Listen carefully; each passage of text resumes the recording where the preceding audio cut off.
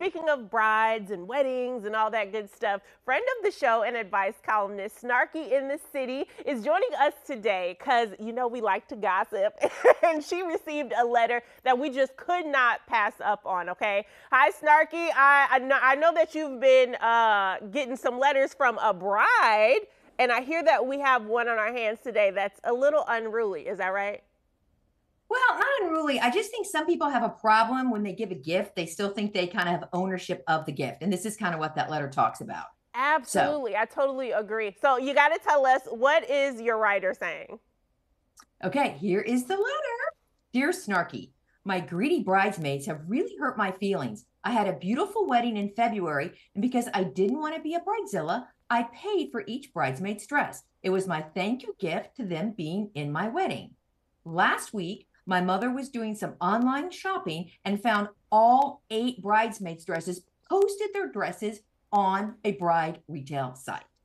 I sent out a group text telling all of them that they were ungrateful and tacky for selling their bridesmaids' dresses. And since I paid for the dresses, they needed to send me any money they make. My maid of honor tried to justify what they did and said that it was a group decision, and the reason they listed the dresses together was because it's easier to sell them that way, but no way did they want to hurt my feelings. That just made me more mad, and I sent out more texts, and it all kind of blew up. I want to send them each a bill for their bridesmaid's dress, but my husband says to let it go. I don't think I can because I don't feel like what I'm doing is wrong. Ooh. Yeah. Yes, that is a bitter bride. Very much a bitter bride.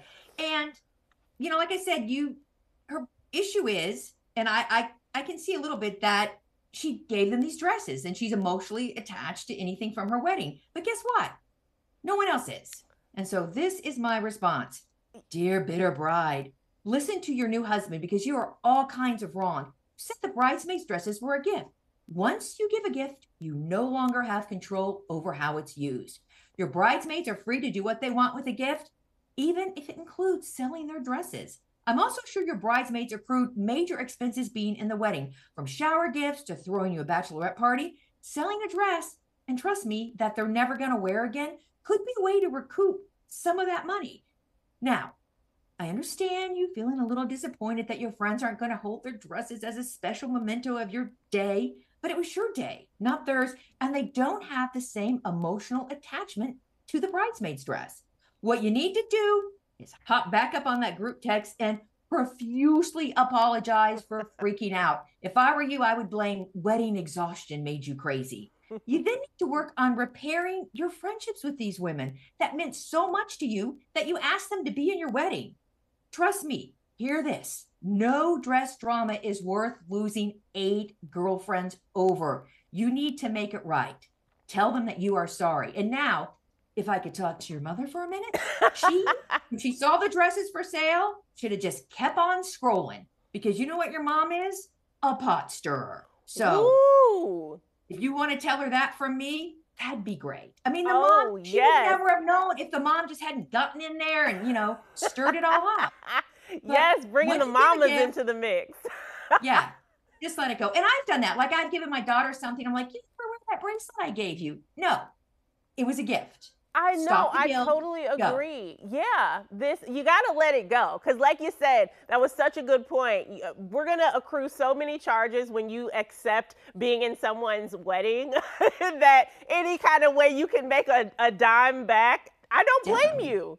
Like I saw a study that to be in a wedding in 2023, if you're a bridesmaid, it's like $5,000. That's like crazy.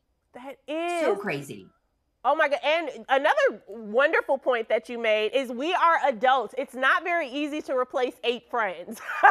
Hold on to them ladies as tight as you can. Can you imagine? It is like when you're older, it's hard to make friends and it's hard to hang on to friends. So 8 friends, I don't think I have 8 friends. You know what I mean? Like close enough friends like that. I would just not just toss them aside because I'm angry at them for their bridesmaids dresses. Yeah, it's definitely not worth it at all.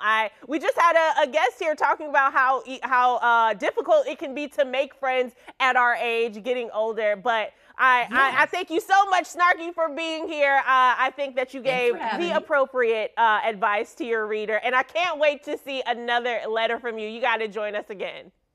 Okay, thanks. Yes, make sure you send your letters to snarkyinthesuburbs.com.